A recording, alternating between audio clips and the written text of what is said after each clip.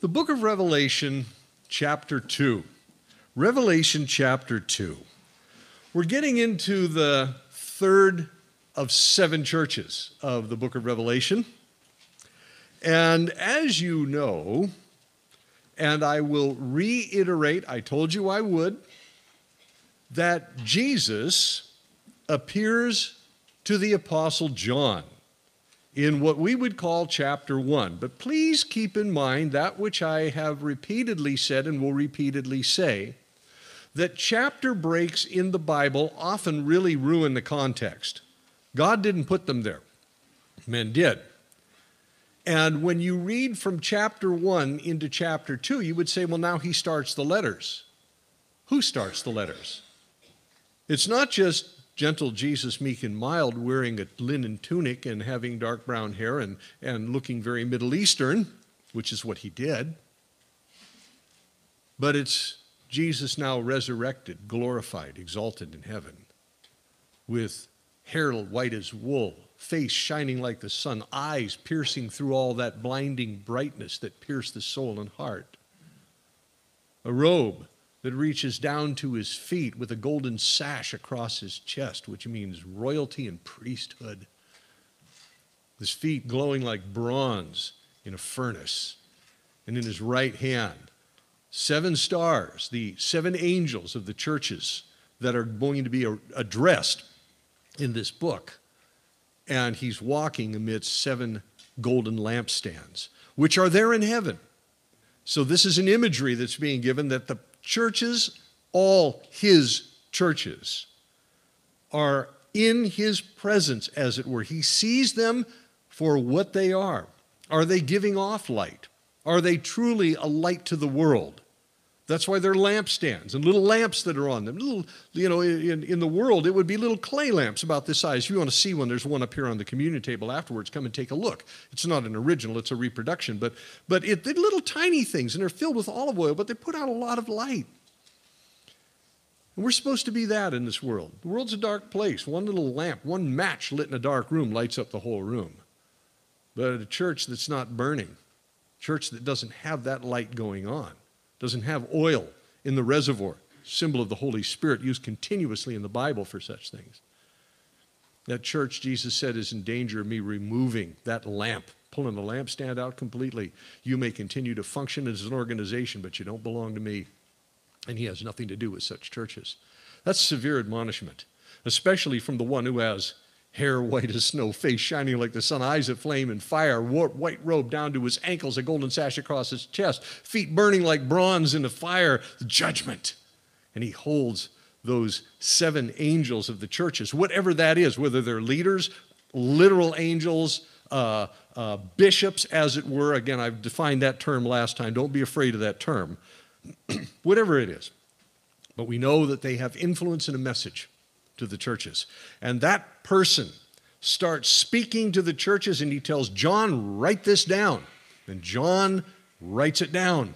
And as he does so, he begins now to write the words of Jesus. People say Jesus never wrote any letters in the Bible or any part of the Bible. Of course he did. This is it. He dictated it. Well, that's not the same thing. Then you need to dispose of probably most of the New Testament, because most of the New Testament was dictated to a scribe, different scribes, who wrote things down. So this is what you have in the Bible. Jesus is dictating a letter. 7 letters. And the third letter, after Ephesus, which had left its first love, Smyrna, which was in big trouble, not because of being bad, but because of being good. Now he writes to one that's sort of in the middle, a church that has been both troubled and also very pleasing to him in certain ways, and also in some rather frightening ways. It's the church of Pergamum. Now, Pergamum is a city in the, let me back up here. It's a city in Turkey. Just got back from that trip a week and a half ago, a little less than that, but through Asia Minor and Greece. If you don't know where the 7 churches are, you can see them barely on this map. Turkey is a very big place. Asia Minor, To the left off the screen is Greece. That's the Aegean Sea right there. To the north is the Black Sea. You can see that sticking down there. North of the Black Sea, along the northern rim of the Black Sea, is Ukraine. That's in the news a lot, so kind of you get your bearings there. Just off the screen where the water goes to the south on the right-hand side, go below there, you got Lebanon, and then you have Israel below that. So if you're not into geography, maybe that'll help orient you.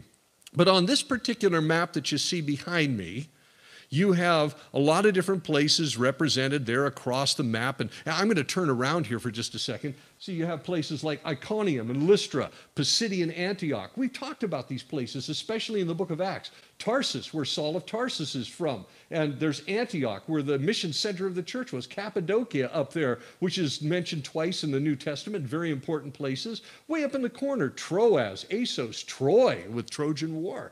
And up here, Istanbul, way up in the corner, which was not Istanbul back then, it was Byzantium. But you see these red markers here. And you have Laodicea, Ephesus, Smyrna, Pergamum, Thyatira, Sardis, Philadelphia. All of these places right in here. You've got the 7 churches. Those are the ones marked in red. John evidently had something to do with overseeing these churches, as I've already mentioned. Those in particular. But there were churches in all of these locations and more. Now, Pergamum was quite a place. This is, I don't think I'm working here. Am I doing it? Nope. Can you advance me there? There we go. Somebody put a graphic together on what they thought Pergamum's Acropolis looked like. Pergamum was a big, big city.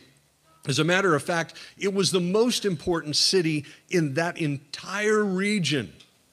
And it was also a center, I'll mention this again, of Caesar worship.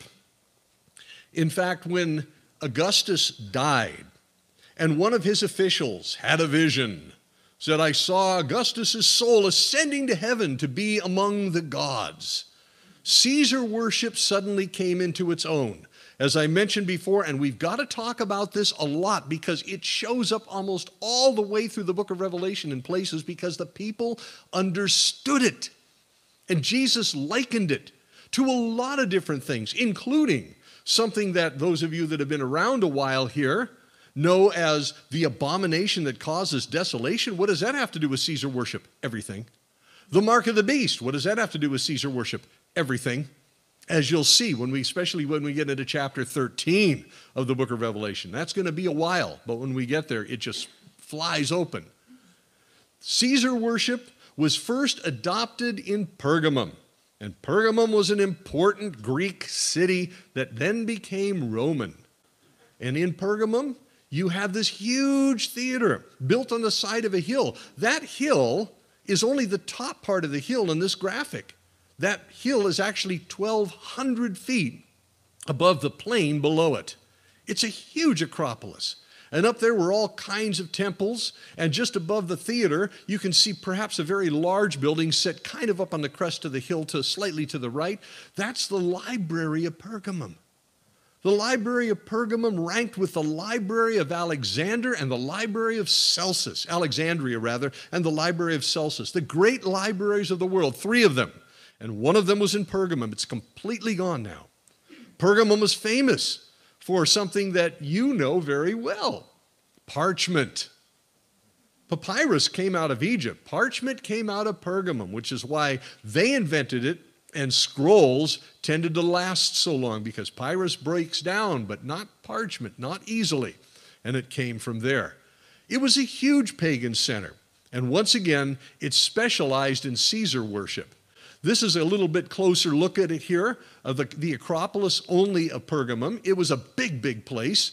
This is a sort of a model of what the whole city looked like. You can see the Acropolis there towards the top and the city splaying out down the sides of this hill down into the plain. If you wanted to walk from the bottom to the top, again, 1,200 vertical feet to get up there. It's a big, steep place. And it was really the capital of the region, protected by a disposable city, which we'll talk about next time. A disposable city. What do I mean by that? Like an Alamo. Remember, the Alamo was fought only to slow down Santa Anna's army so that Houston could build his own army to be able to take on Santa Anna's army. Thyatira existed about 30 miles away from this one, only to slow down an invading army. It was there to be destroyed if necessary, so it would save this city. This city was that important. This is what it looks like today. That's the Acropolis, and you can see the theater.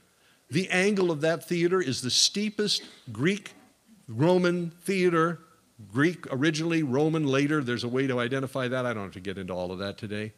But steepest one in the empire. Absolutely spectacular location up there. You can see to the left, there's a big area up there with a big tree in the middle of it. That area happens to be a place where there was a pagan temple to the god Emperor Trajan. Now that guy came along after 100 AD, actually quite substantially after, but he was also worshipped as a god. Here's another view of it. This is angle looking down. You can see how steep the theater is, and that's modern Burga, the Turkish city at the foot of the Acropolis down there. It's a huge city down there, and they make great kebabs, by the way. If you ever come along, we'll turn you on to that. But this is another view of it looking the other direction. You can see the mountains, and it's got huge canyons on either side. We know about canyons, but you can see the top of the theater there and the ruins of some of the temples above. Then this site. Now, I'm going to show you this because I have to refer to this in a minute. But you can see in front there are obviously ruins in front, but look at the trees in the background. The trees in the background surround a small mound. The trees are recent, very recent. They're not ancient. They're just Roman pines. But they're built on a site that used to have, so there's the site there, again, nothing to see, but up until the German archaeologists came in and, well, I'm sorry to say, raided the site, that stood there. That's now in Berlin, and that's called the altar to Zeus. The altar to Zeus was a massive pagan altar that was there on the hill. It was really the main god of the Pergamese. Is that the right word to call them? The Pergamites, the Pergamum? I don't know, something. Anyway, but the main god was Zeus, and that was the altar to Zeus, and it's a world-famous thing, and you can visit it in the museum in Berlin. I've never been there, but I had to steal the picture somewhere. And this is the motif going around it. This is one of the friezes, as they call it. It's not, it's sort of a three-dimensional picture as opposed to freestanding sculpture. And what you're seeing is a conflict that goes all the way around, a fight of the gods and demigods and all of these type of things against each other and Zeus and what have you. And one of the things you'll notice is that guy kind of off to the right who's falling down. If you look at where his legs should be, what do you see? It's a snake. He's turning into, people are in this frieze are turning into snakes. So that's an important detail. And once again, I'm going to mention that in just a minute. And then there's this. This is a fascinating little place. It's up there in that big open area I showed you. This is the tree. And that little circular area right there is another altar to another pagan god. Now, I don't want this to turn into an academic lecture. I just want you to be oriented. When I start talking about this letter, you'll be able to picture these things in your head. But this is the altar to the god, the divine Augustus Caesar. Another Caesar worship altar. And this happens to be the first altar, the first temple to any divine or god Caesar anywhere in Asia Minor. This is it right here. So this is Pergamum. I'll just leave this pretty picture up for you to kind of just peruse because that's what it looks like today. Those beautiful white columns that are standing there, you're talking about 40 to 50 feet tall. They're gigantic. And the front there used to be on top. Now it's down below, but it fell down in an earthquake sometime. And the archaeologists put all of what you see back up because it was in deplorable condition when they found it. But that's the temple to the divine Emperor Trajan. I say these things very tongue-in-cheek because I don't believe in the divinity of emperors, as you know me well. But I wanted to let you know about the Caesar worship that went on there for an extremely important reason, because it enlightens what's going on in this letter, and it brings home the message not just to the Pergamese people, to us. because all 7 of these letters are written to 7 different churches that constitute any particular problem that could arise in any particular church. It's a limited number of issues, but they're issues that can afflict churches in the long term. We have short-term problems in churches, and we see them as massive problems. Somebody gets angry with somebody else, and we have to work out some sort of peace between 2 people. Well, that's why God gave us communion, you know. Remember that one. But you know that there are all kinds of issues that can affect a church. Jesus is talking about things that seep into the church, like an incoming tide that's a red tide, it's poison. And it can happen in any sense. And what happens to the people in Ephesus? They left their first love, but it didn't happen overnight. The people in Smyrna, well, their problem grew gradually too, because people learned they wouldn't cooperate with Caesar worship, and they got persecuted for it, as we talked about last time. And then you have the people in Pergamum, and they got into the situation they did very gradually. It's like Satan flew in under the radar very slowly in a blimp or something, you know, just very slowly moved in and then had this massive effect in the church, but not all at once. And the same thing happens with Thyatira and Sardis. Philadelphia, not so much. We'll talk about them when we get there, of course. Their problem was completely different. And Laodicea, they didn't get lukewarm overnight either. They had to cool down. Well, let's read the letter. Revelation chapter 2, verse 12. To the angel of the church in Pergamum write. This is, remember, Jesus exalted, glorified. Can you see him? The description that John gave, can you see him? And he's saying this to John. Write this down. Here's his words. He wrote a letter, 7 of them. These are the words of him who has the sharp, double-edged sword. Remember, John's vision of Jesus, all glorified and exalted, also included one other detail. A sharp, double-edged sword coming out of his mouth. Obviously, this is imagery. This is like a parable or hyperbole, if you want to call it. But it's a way of saying when he speaks, it's the word of God. This is God speaking. This is not a good moral teacher or a great man who walked the earth who is now exalted by God. This is the Son of God. God exalted, God in human form, now raised and exalted. This is Jesus, who is not just divine, he is God. Caesars could be declared divine. Jesus is God. This is so important to remember. There's a gigantic distinction between the two. Extinction between the two. Wow, that's weird. Okay. These are the words of him who has the sharp, double-edged sword. Jesus says to the Pergamese, I know where you live, where Satan has his throne, yet you remain true to my name. Where Satan has his throne, where Satan has his throne, well, what would that be? Would that be this?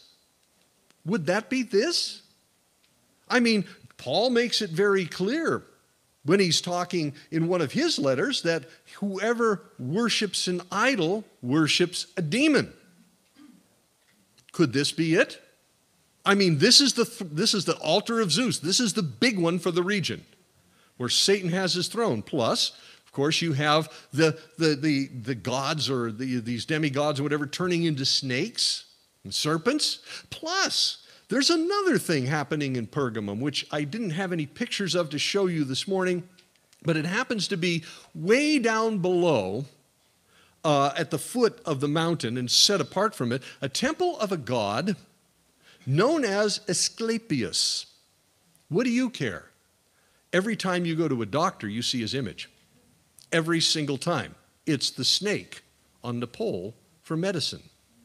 No, that's not the snake on the pole from the Torah, where, you know, the snakes are infesting the camp, and every time they bite somebody, somebody's going to die. And so Moses is told by God, put a bronze snake on a pole, and all people have to do to be cured if they get bit is look at the snake. Just look at it. You'll be cured. Snake on a pole. That is not what you're seeing in a medical office. Those of you that are into, you might be a doctor or a nurse or a physician's assistant or whatever you are. You know as well as I do that the Hippocratic oath that doctors swear is by Asclepios. Now, that doesn't make doctors bad. Don't do that. It's a tradition. All right. Would I have a problem with it? I think I would. But the bottom line is, it is a tradition. Just remember, it's a tradition. But that's where it came from. And the temple of Asclepios is at the bottom of the hill. And Asclepios is a snake god who heals. I mean, the snakes up here don't exactly heal. Rattlesnakes and things like that. But what you would do is you would go to the temple of Asclepios, you'd do your sacrifice, and you'd lay down in these long tunnels that they had there. And big tunnels they had underground, and they'd have snakes in them. They weren't poisonous. But if a snake rubbed up against you, then that was good luck from the gods, and you're going to be healed. This is what they would say. I don't know about you, but that would not be my favorite place to want to get healed. And not exactly a good hospital. But is that about Satan? Satan, remember, that serpent, he's even called that old serpent in the book of Revelation. And of course, we know that from Genesis, that he's the serpent, in the garden. There's this Satan, he appears as a serpent. So, does this mean this is Satan's throne? It could be. It very well could be. However, there are other possibilities. Don't forget that Satan means, you should know this by now, his name means what? What is it? Deceiver, accuser. Don't forget that. He is an accuser. And in our case, the accuser. Satan accuses. The Christians living in a Caesar-worshiping environment, much less a major pagan environment, which Pergamum was, along with all these major cities in that area, they're not going to be worshiping pagan gods. And they certainly aren't going to burn that pinch of incense to Caesar once a year and say, Caesar is Lord, because they know Jesus is Lord. And that means that, number one, if Caesar isn't your Lord, you're disloyal to the empire. Number two, you're a traitor. Number three, you're not worshiping the God the way the God insists that you worship him, and therefore he might inflict his wrath upon the people. Plagues, fire, floods, famines. We've repeated this many times, you know. And so if anything goes wrong, you're to blame.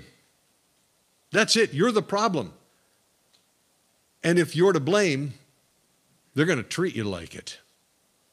And that's a bad thing, because in that world, life was not valued in the same way that we value life in our world, as little value as sometimes we can say our world has right now. It was far worse back then. And these people, they were under duress, and Jesus compliments them for it. He tells them, I know where you live, where Satan has his throne. The accuser has his throne. What are they being accused of? They're not being deceived, not yet, not in that manner. There's something else going on here too. What are they being accused of? Not worshiping Caesar, not worshiping the God, not worshiping the gods, and bringing problems down on people, or setting them up for problems and earthquakes and terrible things to happen because they're not worshiping the gods, and they're being accused of it. Where Satan has his throne can be a reference to those temples, to the altar of Zeus, to the temple of Augustus, where Trajan wasn't there at the time, he came later. Or it could be that where the accuser has his throne. You have done the right thing. You have been accused of doing the wrong things.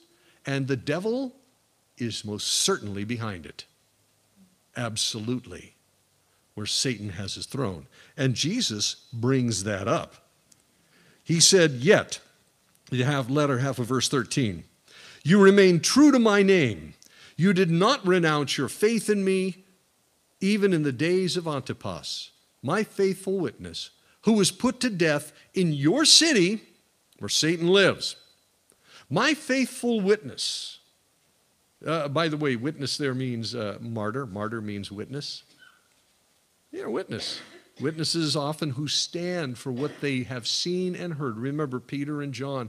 We can't help proclaiming that which we have seen and heard when they stood in front of the deadliest group of men in Jerusalem at the time, the Sanhedrin. And they wanted them dead. So we can't stop. Why? They were martyrs. No, they weren't going to be put to death at that time. It was going to be a long time later when that happened. But they were still witnesses because they can't back away from the truth. How do you know that Jesus was real? I was talking to Wes about that this morning. We had a good conversation. There's so many people that say that Jesus never existed. Yeah, you didn't know it was going to make it into the sermon, did you? It's okay. That's all right. It's a very good thing, isn't it? But people say that Jesus never existed, and how do you explain his apostles? That every last one of them, except for John, died a martyr's death with on their lips, I saw him, I can't lie about it. He was alive. I touched him. He was there. He rose up into heaven. I was there when it happened. You say, well, John, he died of old age. Yes, but apparently there was a martyrdom attempt on his life where he was boiled in oil and survived it. So he was sent to Patmos instead. Church tradition, maybe some truth to it. Probably some form of truth attached to it because we don't have exact details on it. All we know is that something terrible must have happened to John, and he survived. And yet none of these men would recant anything. It would be so easy just to simply say, I was kidding. Don't cut me to pieces. I was kidding. Don't skin me alive. I was just kidding. No, it's not real. Well, that's my interpretation. Or worse yet, that's my truth. That phrase is an abomination as far as I'm concerned. The truth is the truth, and it doesn't become less true, and it can't become more true. It just is. We can put our opinions on it all we want to. It doesn't change the truth. Well, I know where you live, where Satan has his throne, yet you remain true to my name. You have stuck it through. You've had the pressure on. You wouldn't deny that I am the Messiah. You wouldn't deny, Jesus said, that I am who I said I am, that I am who I am. You wouldn't deny that. You did not renounce your faith in me. You didn't say, I was only kidding, or here, let me rephrase that, or let me frame it like it was my truth. Even in the days of Antipas. Why would he say that? Even in the days of Antipas, that means that was a particularly bad time. Even in the days of Antipas, it seems to that persecution to the Pergamese had hit a peak right there. It was really, really scary for them. They were not only afraid for their lives, they were afraid of the death that they were offered and guaranteed if they didn't back down. And yet they didn't back down. Even in the days of Antipas, Jesus compliments him, my faithful witness, who was put to death in your city, that city. He was put to death. Who was this guy? We don't know. There are monuments around the world, but none probably more moving than the one that says in Arlington National Cemetery, here are recorded the names of Americans who gave their lives in the service of their country and who sleep in unknown graves. Their names known only to God.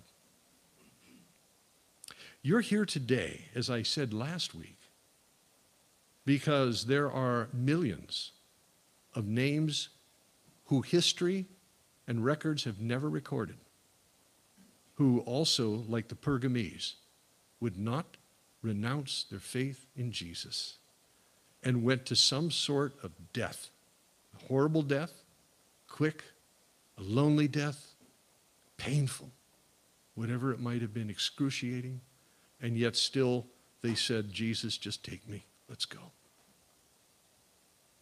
I say, man, that would be a way to go, but I don't want to do it, and neither do you. And we don't have the grace to do such a thing, I think, until something like that actually comes upon a person. But Antipas, as far as we can tell, there are certain inklings, threads of church tradition, some even threads of church history that suggest not who this man was, but how he died. And they think that he was roasted alive inside the belly of a bronze bull, where they sealed him up basically in a bronze statue of a bull and slow roasted him. And it was a way that people used to kill people back in those days. It says nobody's ever found any evidence of a real bronze bull, but they found a lot of written evidence of things that happened to people in such a manner. I don't know about you, but I would not want to be slow roasted inside of a bronze bull. And Antipas apparently endured it. And all of these people were standing in line waiting to do the same thing. And Jesus said, "You didn't even renounce me then." Now, what happened to the rest of those people, we don't know. But Antipas definitely made an impression on everyone. And he certainly, if you can put it this way, just let me put it in human terms, made an impression on Jesus. When people stand for their faith, sometimes it's only God who really knows it. But, as one person put it, the church was built with the mortar of their blood. That's leadership. They stood, they ran the race, and they finished well, and they finished with honor. Now, verse 14, Jesus says, "But." Now, when that happens, prick your ears up. My Bible says, "Nevertheless." The short version is, "But." To the contrary, in other words, "I have a few things against you." He doesn't say, "I have an itsy-bitsy problem with your doctrine." He says, "I have a few things against you." Now, to us, reading it in English, it doesn't really have the slug to the head that it does with them. But if Jesus says to you, looking you in the eye, "I have something against you," you better listen. You have people there. He's talking to the whole church. So some of the church is doing great. All of the church held on to Jesus. But there is a problem even though they didn't renounce the Lord. They stayed faithful to the Lord. They didn't renounce the Lord. They hung on to him, even in the days of Antipas. But you have people there who hold to the teaching of Balaam, who taught Balak to entice the Israelites to sin by eating food sacrificed to idols and by committing sexual immorality. And you have others who hold to the teaching of the Nicolaitans. Who are those guys? What's the deal with Balaam? And then he tells them this: "Repent, therefore. Otherwise, I will soon come to you, and I will fight against them with the sword of my mouth." Now you think, well, that's kind of nice. At least he's not picking up a literal sword. Have you seen what happens at the end of the Battle of Armageddon when Jesus opens his mouth? That's the end of the battle. All he says is something to the effect of, "We're done here. It's done. The worst war that the world has ever seen, and it is over," because of what he said. The Word of God is more powerful than any nuclear exchange that could ever happen. Nothing comes close to the power of God speaking, especially when he, just with a word, spoke the entire universe into existence. And he will speak it out of existence someday. When we get to the book of Revelation, more details on that, the end of the book of Revelation. So what's Jesus' issue going on here? Well, you've got, first of all, Balaam. And Balaam is in the book of Numbers. You can read about him there, chapter 25 and chapter 31. And you have the Nicolaitans. The pattern is about the same. Two different groups of people. People that are following Balaam's teachings, maybe not even knowing it, but that's what they were doing. And people who called themselves the Nicolaitans, and they knew what they were doing. But the end result was basically the same. You see, they were blending paganism and Caesar worship and mixing it into the church. Someone some people, maybe the entire rest of the population of Pergamum, outside the church, the threat was coming from the outside in. Why do I say that? Because when we get to Thyatira next time, the threat comes from the inside out. That sounds very similar to what's going on, but the roles are reversed. It's very interesting. We'll get to that. But someone from the outside of the church, some group, the entire population, the community itself was pressuring the Christians to, can't we just all get along, everyone? In the pagan world, can't we just, well, put the bumper sticker on your donkey or your chariot, coexist? The problem is that that type of a thing is an accusation against Christians who are said not to coexist with anyone. I have news for you. In the Bible, they coexisted with everyone just fine. The problem is not everyone coexisted with them, because Christians got in trouble not for what they did, for what they wouldn't do. I'll be your friend.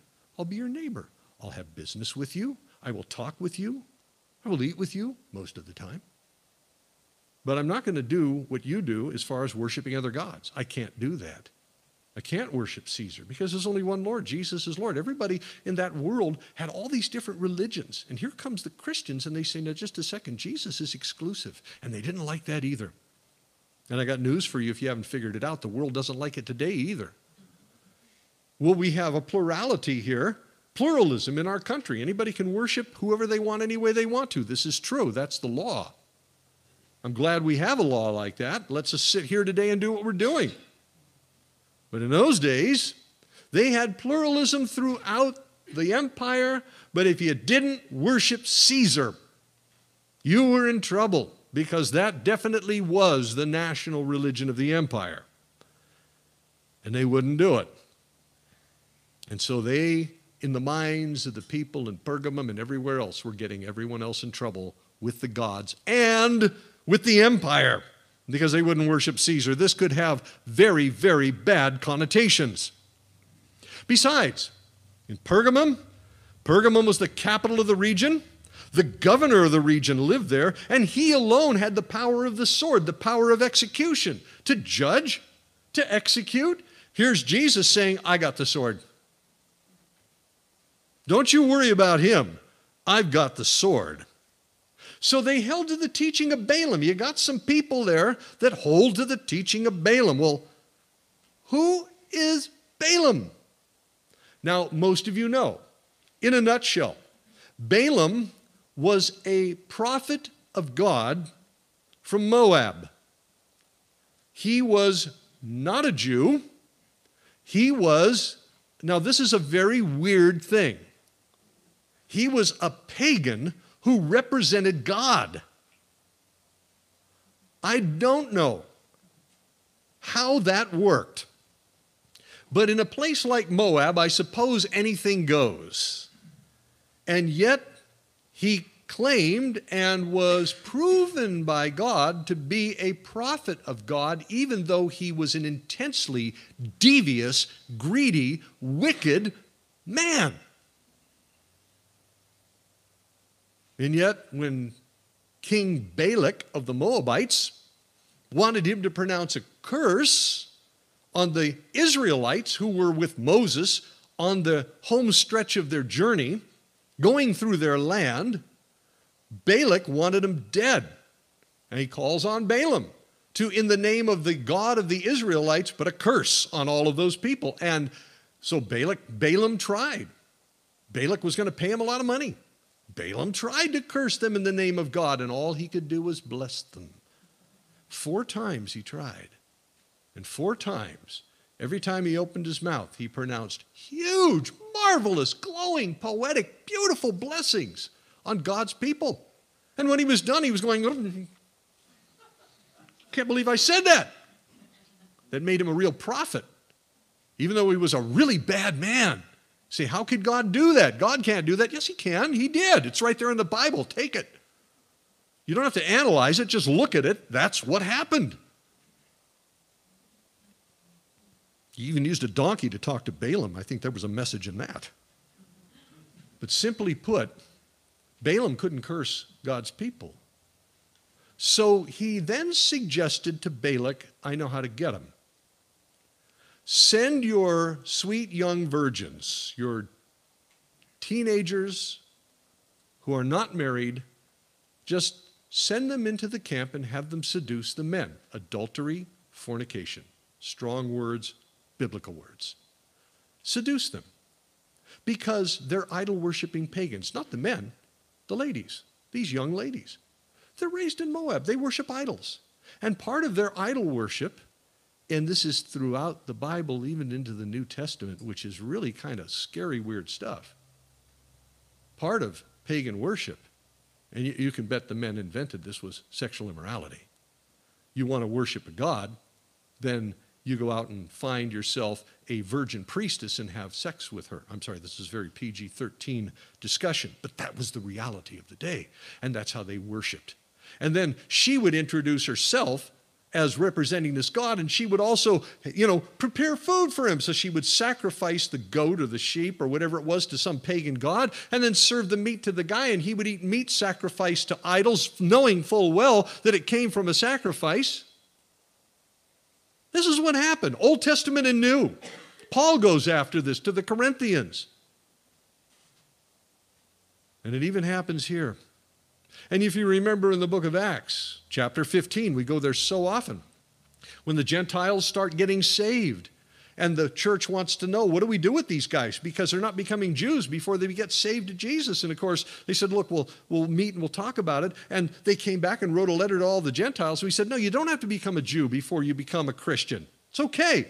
But stop eating meat sacrificed to idols. Stop eating meat with the blood in it. Stop drinking blood as a practice of worship. And stop committing sexual immorality.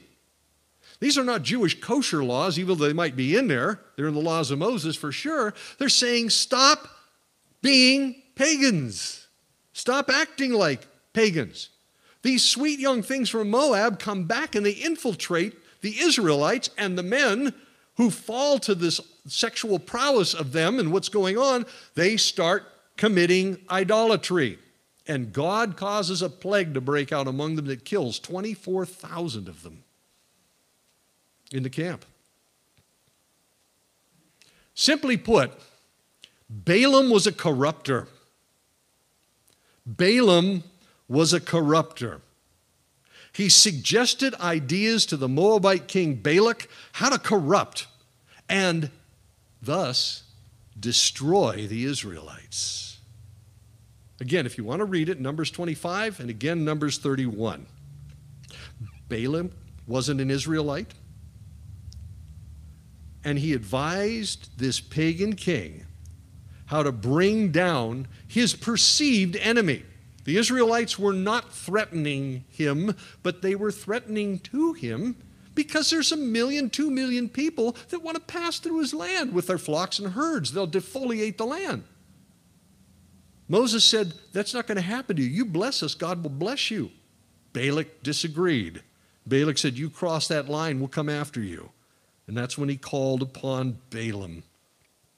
Balaam led God's people into idolatry from the outside in. He wasn't one of them. He conspired with a pagan king to do certain things to bring them down. And in the process, it provoked God to take deadly action against his very own people. But in the end, especially against Balaam himself. He told Balak, here's how to get the people under your power. Seduce them into embracing your beliefs, your gods, your traditions. You'll neutralize them. And what happened? Got the people, to a certain extent, destroyed. You have people there who hold to the teaching of Balaam, who taught Balak to entice the Israelites to sin by eating food sacrificed to idols and committing sexual immorality. What is happening here? Now you know the story of Balaam. Balak. So, why did Jesus bring this up? You got people in your church saying it's okay to do what the pagans do. Maybe they'll be softer on us. You remember what happened to old Antipas. You remember what can happen to us.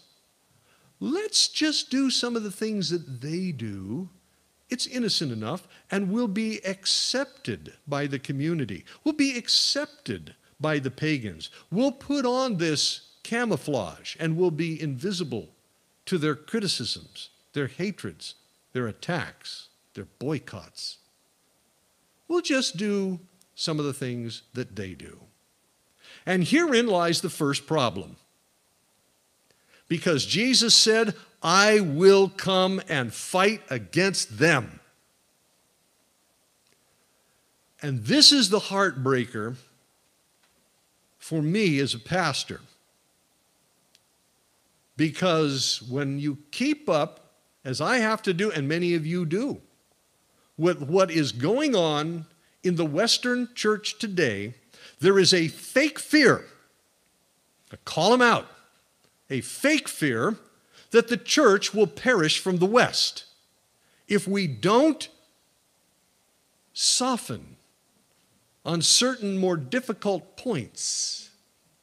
Like, look, if you don't want to lose people, then stop talking about hell. If you want to gain people, look at where society is going. Look at the trends in society. Start teaching the doctrines of God as optional, as you can have your truth. I had said once before, and I'll use this illustration again. It's been about a year since I mentioned it, but there was a pastor that I talked with one time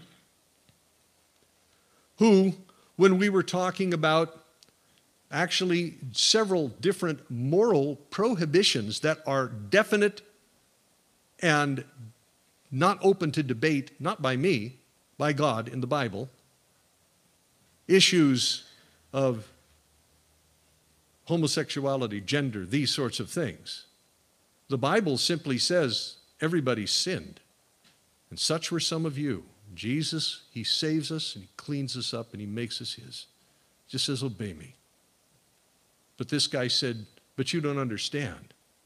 He said, the Bible is the inspired word of God. I said, yes, I know the Bible's the inspired word of God.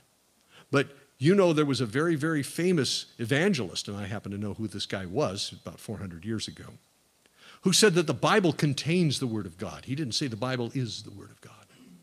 He says, don't you realize that's the case with the Bible? That the Bible contains the word of God. I have news for you.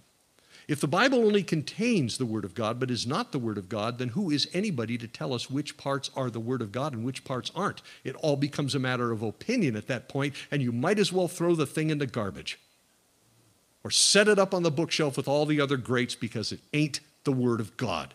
It's either all or nothing. God gave us no options in that. You want to pull logic out on it, do it. Do the math. It's either all or nothing, but it doesn't work partially. When God says something is, something is. But we have to soften this because we have to be accepted by society so we can grow bigger churches or not lose the people we have. We start teaching false doctrine. We start teaching the things that God said no, or teaching against the things God said yes. We're killing people nonetheless. We're slaughtering sheep. Because we're certainly not taking them to heaven. And that was the problem with the Pergamese. They were trying to appeal to the population around them, and the pressure was on. The pressure was bad. The pressure was, you hate us. Because you're going to allow the gods to kill us because you won't worship the gods the way we expect you to. You're going to bring us all down because you won't do what you're supposed to do in a decent society, their definition of what that was. Therefore, we'll roast you. We'll boycott you. We'll cancel you.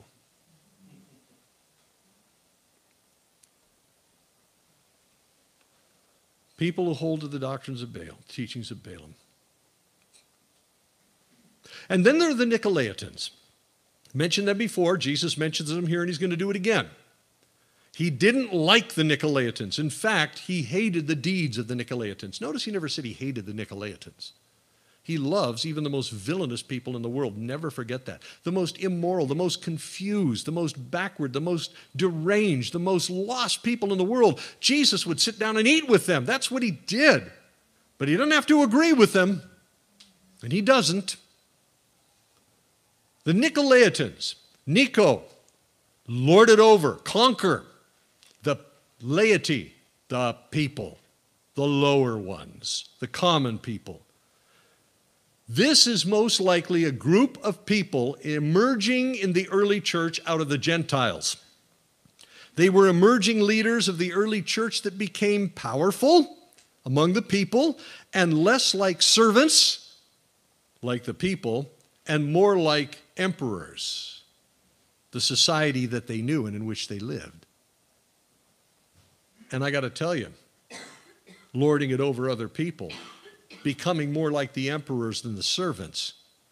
Compromise is the language of the powerful. One man put it like this: compromise with worldly morality and pagan doctrine was prevalent in the church, especially in the 3rd century when Christianity became so popular. So compromise with pagan morality and departure from biblical faith soon corrupted the church. John Walvoord, chancellor of Dallas Theological Seminary, passed away a few years ago. What was the result? I'll tell you one church where this actually took place, and it wasn't the church of Pergamum. It's one we already talked about. I'm going to read you a paragraph here. It's enormously interesting. I want you to listen to this. It's the church at Ephesus. Even though Jesus didn't rebuke the Ephesians for the same thing he's rebuking the Pergamese, the same thing eventually took place in the church at Ephesus. This will stir your pot. I don't know who wrote this. I've been trying to find the author. If anybody can tell me, please do, because I would love to be able to cite this person. They were brilliant. They said this about Ephesus: though the introduction of the gospel was powerful and sweeping, producing radical changes in the Ephesian people and culture, over time, the church became regarded as merely another rival of Artemis. You know, that false god, the giant temple, the Artemis of the Ephesians, 7 wonders of the world, that Artemis. Simply put, as the church catered and sought relevance in the culture in which it was residing, like Pergamum, like Jesus is rebuking them, both the church and the head of the church, Jesus Christ, were slowly voided of their popular transcendence. This tragic process is evidenced by a strong religio-cultural tradition, don't worry if you don't know what that meant, and doctrinal error that began to take root in Ephesus at the end of the 1st century. Listen. As Jesus was dying on the cross, he commissioned the Apostle John to care for Mary, his mother, presumably for the remainder of her life. Legend or tradition has it that both she and John eventually moved to Ephesus, where they finally died and were buried. This tradition, listen, here it comes, triggered the genesis of the Marian cult. During the 330 years that followed, pagan celebrations continued in the city of Ephesus until the city of Ephesus was destroyed, and the Artemis temple was severely damaged by the Goths in AD 262. 300 years after John's death, Ephesians finally abandoned their goddess, bowing to the 4th century edict of Theodosius I prohibition of pagan cults. Theodosius I outlawed all the pagan cults. Some 30 years later, in AD 431, don't lose me, Pope Celestine first commissioned the Third Council of the Church, the controversial Council of Ephesus. As Peter Dunstan observed, he quotes this fellow, it was during this council that the legend of Mary's place of death and burial being there in Ephesus gave rise to her virtual deification and worship. It was in this city that Christianity initially hatched the worship of the Virgin Mary, her elevation to sinless perfection, her titles of mediatrix, the Mother of God. This was a deliberate ploy. Pergamum, think about it. This was a deliberate ploy to intermingle with the pagans who also revered the great mother goddess, Artemis, as both chaste virgin and matron of fertility. A bent contradiction that the neo-pagans swallowed hook, line, and sinker. Ephesus was now a destination of pilgrims arriving to adore an all too similar Christian goddess. Thus, the church universal, continued to accelerate away from its simple, mighty beginnings. When the gospel was the power of God unto salvation, the Christian was transcendent of the world and its system, and Jesus Christ had no rival on earth. That's the warning to Pergamum. That's why he hates the deeds of the Nicolaitans. That's why he said there are some of you there that hold to the teaching of Balaam, because he knew where it was going to lead. He tells the Pergamese about it, but it happened in Ephesus too. And it happened by the truckload. It's about conforming to the world in the ways that make Christians camouflaged, invisible, and if I could say, irrelevant, along with the powerful message that you and I carry: Jesus loves you. Is it any wonder that Paul told the Roman church, "Therefore I urge you, brothers, in view of God's mercy, to offer your bodies as living sacrifices, holy and pleasing to God." You can see this in contrast to the sacrifices that they were accepting in Pergamum, in Thyatira, and in Ephesus. This is your spiritual act of worship, offering your bodies as living sacrifices. Do not conform any longer to the pattern of this world, Paul told the Romans. These are Romans in Rome. But be transformed by the renewing of your mind, and then you will be able to test and approve what God's will is, his good, pleasing, and perfect will. Repent, therefore, Jesus said. Otherwise I will soon come to you and will fight against them with the sword of my mouth. God help the church, churches, movements, and what have you, that soften the doctrines of God in order to stay in good graces with the community that at least theologically or morally disagrees or hates what they represent. These people went to roasting in bronze bulls, as it were, because they just said, "I can't do that." And yet we think we can get away with it in today's church and culture. We cannot. This is not a declaration of war against the world. It is simply saying, as we talked about last week, this is where we stand. I will go no farther. This is it. I stand here on the Word of God, even when I don't like some of the things the Word of God says. And there are things in there that trouble me. But because God said it, that's the end of it. Well, Jesus finishes with this. He who has an ear to hear, let him hear what the Spirit says to the churches. This is for all the churches. To him who overcomes, win this one. Don't fall to it. Don't get defeated by it. To him who overcomes, I will give some of the hidden manna. What's that? We're going to find out more about that further in the book of Revelation, but let me just kind of open the door on it. I mentioned this before. Once again, here it comes. The Ark of the Covenant contained the only source of hidden manna mentioned in the Bible. We have to go back to that. Jesus isn't talking in riddles. This is a revelation, not a hiding. This is a revealing, not a book of riddles. The people here understood this. The only manna that they knew that was hidden was in a golden jar inside the Ark of the Covenant, which by this time had been missing for over 500 years. It was gone. Nobody knows where until Steven Spielberg found it. But the manna was in there. And the manna, of course, was the source of food for the Israelites while they wandered in the wilderness for 40 years. 6 days out of the week, it appeared like dew on the ground. They gathered it up, and they could do all kinds of wonderful things with it. At the end of their wandering in the wilderness, it stopped. But some was told Moses, collect it up, put it in a gold jar, and put it inside the Ark of the Covenant. Hide it in there. That's your hidden manna. Hidden manna. And they don't know where the Ark of the Covenant is as this was being written. I have news for you, though. It does show up later in the book of Revelation in a very, very interesting way. Again, baiting the hook for later.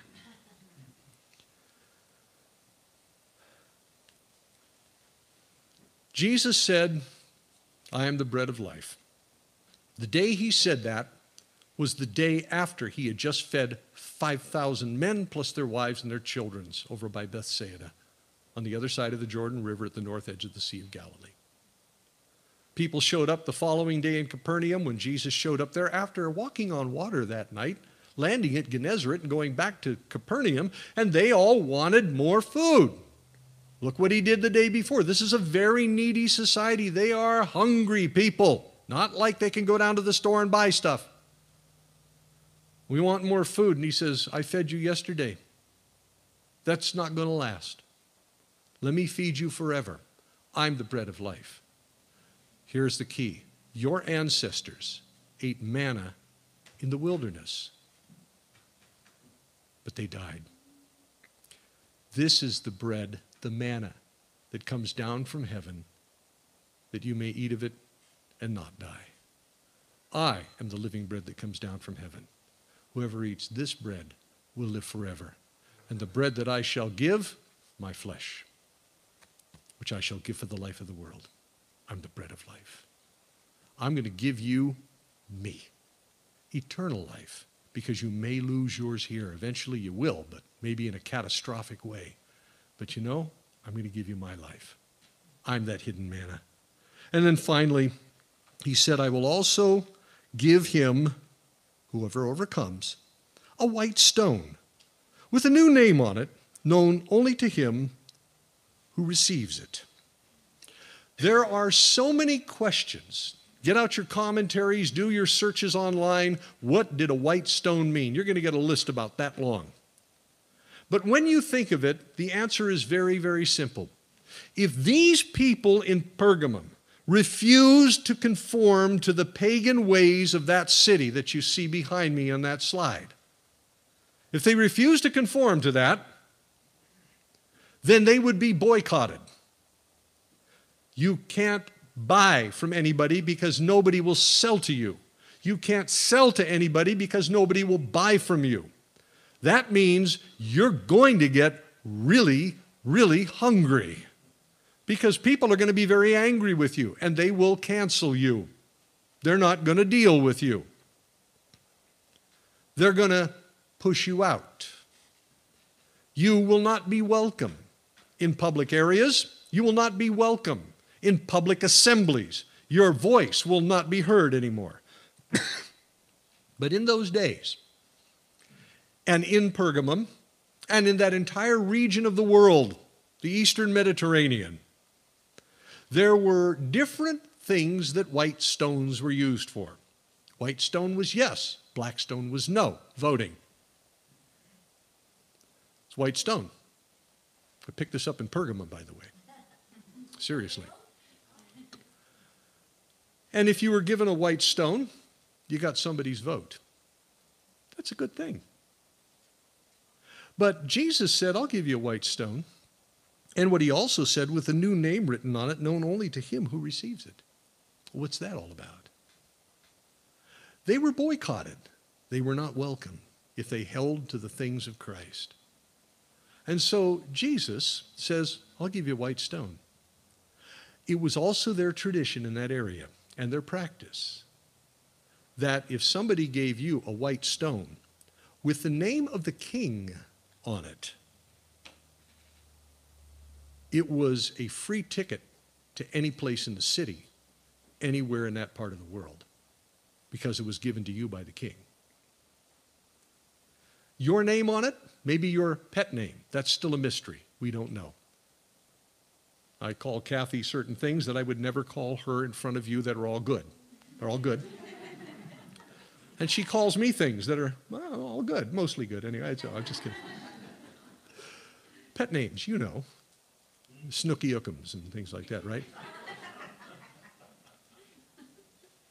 But you see, you get a stone like what Jesus is talking about, they may push you out and they may not want to deal with you. They might not give you food. They might not give you shelter. They might not deal with you. You might starve. But I'm telling you that I give you admission to the kingdom and everything I've got for you. And there it is. It's the key to the city. My dad had a friend a long time ago who I never really thought about this as a kid. But when I was young, I remember the first time when I was 6 years old. Now, forgive me, I hope this doesn't offend any of you, but my parents would go to the casinos in Lake Tahoe, South Shore. And we would go into these shows at one of these casinos in particular. I'm not going to name it because it probably wouldn't be appropriate. But I saw all kinds of people there that most of you may never have heard of, some of you younger ones, people like Red Skelton and Sammy Davis Jr. and people like this. And we would always have our table, which was a full dinner, beautiful dinner, right up against the stage. I mean, I'd lean my elbow on the stage, and I'm watching these guys do their thing up there. I mean, I'm that close. And it never occurred to me why. It's because my dad's best friend was best friends with the owner of the casino. And he had given him, in those days, they didn't have charge cards. They had what's called charge plates, which were little things that had embossed letters on it. And it was 14-karat gold. And when he walked into the casino, anything except chips were on the house, and the best seats in the house at that. There it is.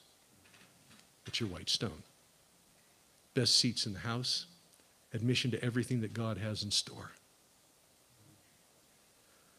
To follow Jesus, Os Guinness said, is to pay the cost of discipleship and then to die to ourselves, to our own interests, to our own agendas and reputations.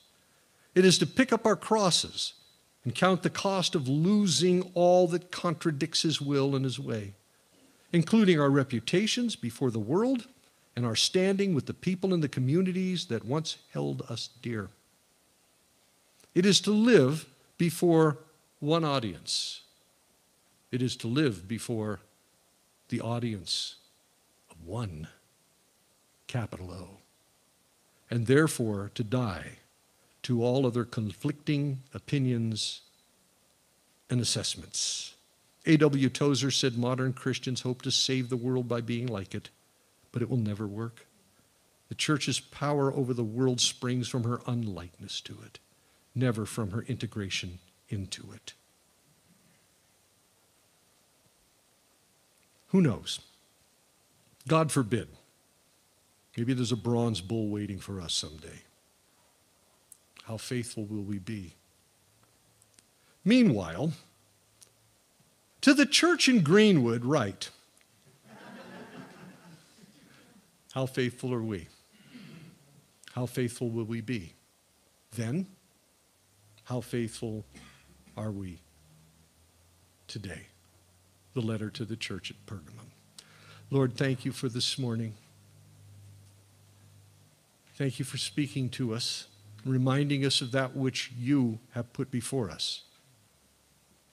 Lord, we look to you